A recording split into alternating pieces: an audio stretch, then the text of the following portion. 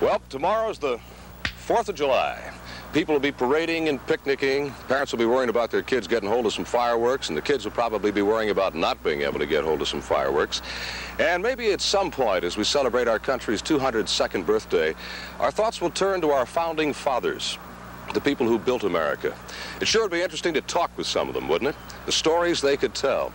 Of course, they're long gone, but many of the tools they used to build America with have survived through the years. And that's at least partly because they captured the curiosity of a small but eclectic group of collectors. One of them is Fred Bear of Auburndale, Florida. Fred has a lot of those old tools, and with them, the stories he can tell. I had a farm in upstate New York when I was a young fella. We had a black come up whose grandfather had been a freedman. He put up two-story brick chimneys.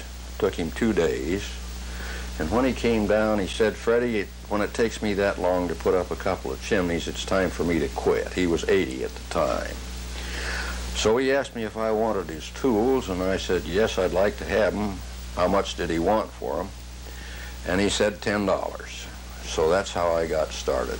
We hear a lot in school about all the battles and so on, but these are the tools that built America, and you can learn a lot from the way they're made and the purposes they had.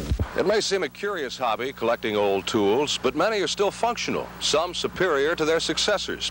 And in the hands of a man who knows how to use them, we can learn firsthand how our forefathers lived, how they fashioned a new nation from a wild frontier.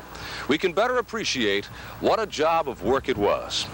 I'm Bob Height in 8 Country, hoping you have a good day celebrating the birthday of our country.